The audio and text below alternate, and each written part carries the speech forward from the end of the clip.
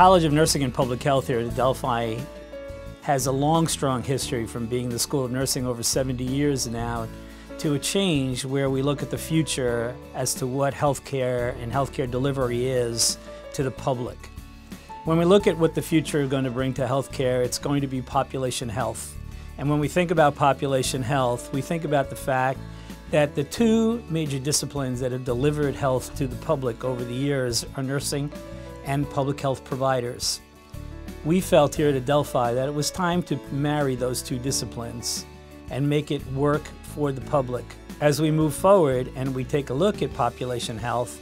we think that by using public health providers as well as nurses and then educating them together will bring the best health and wellness to the population of our region and eventually to the country.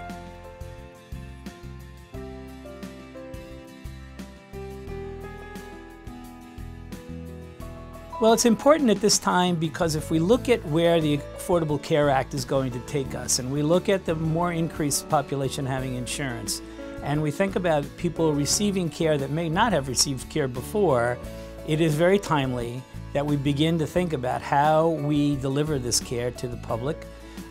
through our nursing programs, which we have for, as I said before, the last 70 years, and now with our increasing public health programs that we will be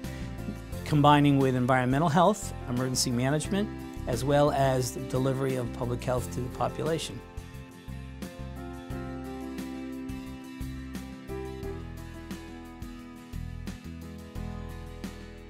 In 2015, we're going to be very fortunate to move into a brand new 90,000 square foot building that's being built here on campus,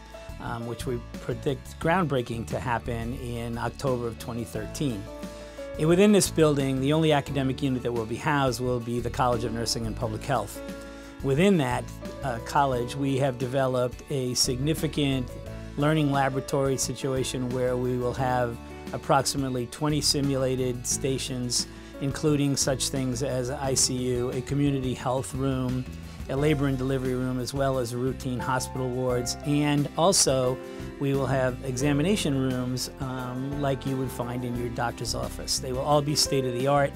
all simulated, all technology, all digitally connected through a series of cameras and feedback. And we will be able to take students into these simulated situations before they actually go into the public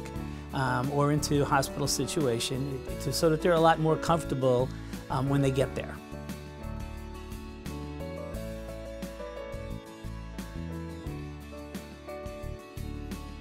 Healthcare is delivered by teams of people, and public health providers, as well as nurses, provide a significant component of that going forward. And when we look at the other schools on campus, and we think about our School of Social Work and our Exercise Science and then our new master's program in nutrition,